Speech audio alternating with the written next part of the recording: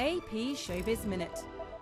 Britain's Prince William says he and his wife, the Duchess of Cambridge, are immensely thrilled to be expecting their second child.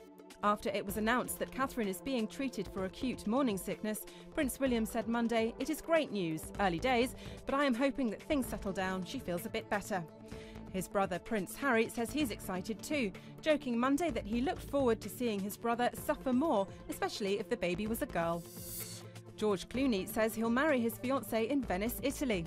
The heartthrob star announced that he'll tie the knot with human rights lawyer Amul Alamuddin in a couple of weeks. Clooney revealed the where, but not the exact when, during a star-studded benefit evening in Florence on Sunday. How I Met Your Mother star Neil Patrick Harris and his long-term partner David Burtka also chose Italy for their nuptials. They got married on Saturday.